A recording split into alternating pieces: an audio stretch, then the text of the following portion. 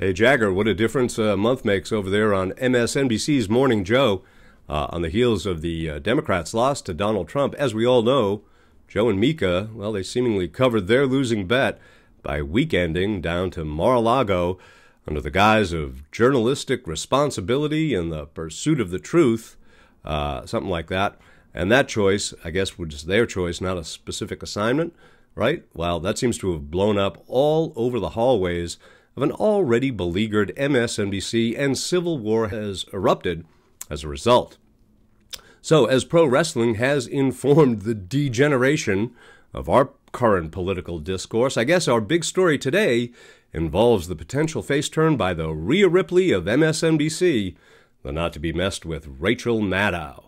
Now, Rachel and her colleagues, they are rightfully PO'd, it would well seem, at this morning's tag team and their mealy-mouthed account of their actions, well, that have ultimately become front-page distracting news at the expense of other more important news. Now, before we get into that report that we have for you, well, here's how Joe and Mika spent MSNBC's valuable broadcast time defending their political lifestyle choice just this morning. This is what's been going on now for several weeks. You know, we went down to talk to the president-elect. And people wrote articles that were just false, but you know what we did? We did the corporate thing. Corporate said, don't say anything. Just keep your head down. What did the Royals say? Never explain, never complain, whatever. We did that. But guess what? The main complaint was that we called Donald Trump's rhetoric fascist during the campaign. And then we went down to have an off-the-record comment with him. Guess who else does that? Let me see. From the New York Times, the New York Washington Times, Post, the Wall Street. You know what? I even think folks from the Atlantic. I think actually, I think they might probably be doing that. If they have a chance to talk on the background with the incoming president and president-elect, they would do it. In fact, as somebody wrote during this outrageously stupid, immature series of articles that lied time and time again about us, reporter said, well, I'd be fired if I had the opportunity to go in and talk to somebody who's incoming president of the United States, and I didn't do it. Ask any journalist at the New York Times, the New York Post. And that's the funny thing. People at the Washington Post especially, hair on fire, media report, how dare they, how dare they? At the same time that the Washington Post is doing the same thing. Right. The only difference between what we did on that visit and what the New York Times, Washington Post, Wall Street Journal, everybody else is doing is we were transparent. We actually told you. And so I understand if you don't know how the media works day in and day out, and you're just like watching this show day in and day out, I understand that you'd be like, wow, okay, man, that's sudden. But for media reporters to lie, to pretend that this is a shock, to try to get clips, for Washington Post reporters and columnists say, how dare they go see him after they said he was a fascist?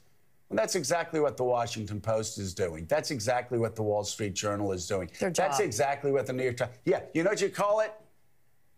You call it their job. And let me say this. Two things. You can do two things at the same time. You can say he had fascist rhetoric and still go in and talk to him. Yeah. You know why I do that? To get the read of the man. You know why I went in and talked to Macron? To get the read of the man at a crucial time in EU funding. You know why I do that? To get the read of the leader, to get the read of where the country's going. So I can come back here and talk to you and let you know what the hell is going on. With context and give you context, insight, and background. You know everybody we have on the show that's a reporter? It's what they do every day. They speak on background. Methinks thou doth protest too much, and methinks I'm not alone, because the Daily Mail UK today is reporting MSNBC descends into civil war as Rachel Maddow turns on Morning Joe hosts from bending knee to Trump. MSNBC anchor Rachel Maddow is reportedly furious with her Morning Joe colleagues for meeting with Donald Trump after he won the presidential election. Joe Scarborough and Mika Brzezinski visited the president-elect a little over 2 weeks ago at his Mar-a-Lago resort in Palm Beach, Florida, to restart communications and set a new approach ahead of his second term. Maddow, along with other hosts at the troubled liberal network, are calling this move by the married Morning Joe co-hosts opportunistic, according to a report in the U.S. Sun. The meeting at Mar-a-Lago created a lot of tension in the teams and many other stars.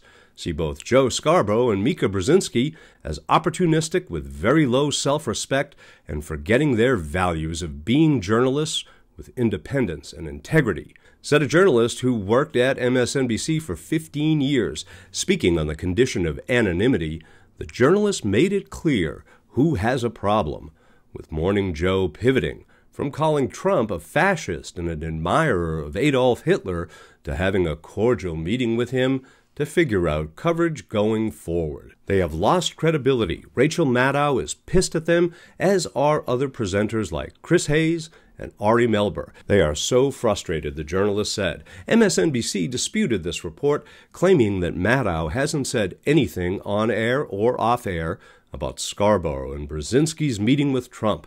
Any insinuation otherwise is merely speculative. An MSNBC spokesperson told the U.S. Sun this comes as MSNBC has devolved into utter turmoil following Trump's win. The network's viewership has taken a precipitous dive. Comcast is considering spinning off the cable channel, and Maddow agreed to a $5 million pay cut in her new contract. According to Brzezinski, the rationale for reaching out to Trump was to soothe the fears of the viewers who are worried about his cabinet picks. Still, Morning Joe suffered a huge dip in ratings after the Trump meeting. There are also rumblings the pair got together with Trump for far more nefarious reasons. An anonymous source told Puck News that they were afraid the incoming president would have allowed Gates as Secretary General to investigate conspiracy theories surrounding the 2001 death of Scarborough's intern while he was a GOP congressman in Florida. Despite striking a warm media relationship when Trump ran for president the first time in 2016, Brzezinski and Scarborough had a falling out with him after he shocked the world and beat failed presidential candidate Hillary Clinton. Scarborough and Brzezinski were highly critical of Trump's presidency after he entered the White House, repeatedly condemning him on their morning news program. Brzezinski, in particular, repeatedly needled Trump for being mentally ill and speculated about his need to see a psychiatrist. In June 2017, Trump fired back at the pair on social media, recalling how low-IQ Crazy Mika, along with Psycho Joe, came to Mar-a-Lago for 3 nights in a row during New Year's Eve and were desperate to spend time with him. Well, Joe seems like a man's man, but he did say something interesting earlier today. You know why I do that? To get the read of the man. Read of the man, indeed. I take heed, Joe, because here's a read of the man worth revisiting. Michael Wolff's Washington tell-all book, Fire and Fury, inside the Trump White House, contained a passage that describes how Trump would devise calculated plots to get the wives of his friends into bed using jealousy and revenge as bait.